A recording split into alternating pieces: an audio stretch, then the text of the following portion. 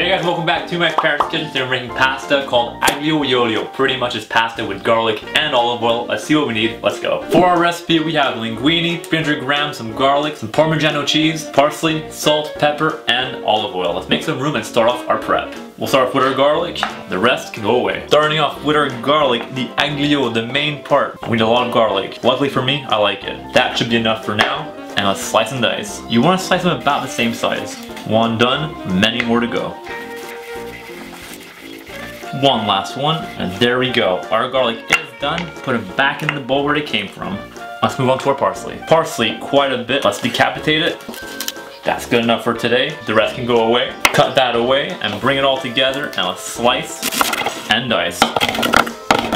Bring it back together, and let's go. Put it back here.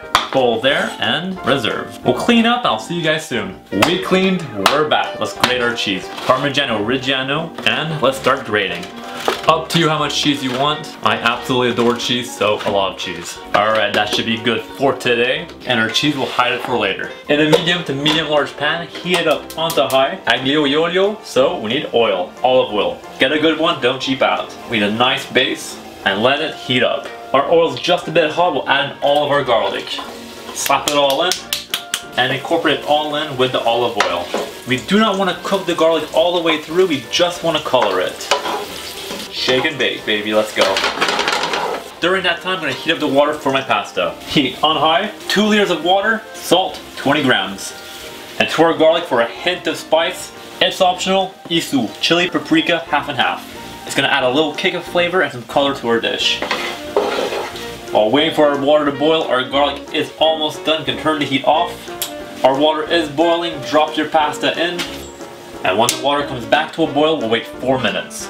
Our water is back to boiling. 1, 2, 3, 4. And wait 4 minutes. We won't cook them all the way through. We want them extra al dente. We'll cook them more later. 4 minutes. Our pasta is done. Now, let's do one last spinny spin. You can turn the heat here back onto high. Heat on high. Pass the water off. Grab our pasta and put it in with our garlic and olive oil. Couple last pieces. Done. Incorporate. We can cover it all in our spicy garlic olive oil. Grab just a bit of water with starch. Now our goal is to reduce the water we put in so that only the starch is left to create a nice thick sauce. A tad of salt, a tad of pepper, parsley, and cheese. Start off with a bit now and the rest for after. And stir to incorporate all together. A bit more cheese. No one said it was a healthy recipe. And there we go. The water is reduced, heat off. Now our pasta is time to serve. Twist. And the serving for me and my cameraman. Let's see what we have. I need to be frank with you, I put a lot of cheese in here. It's our lunch for right now, so I made it to how we like it. Some garlic on top, and the final touch, just a tad more parsley.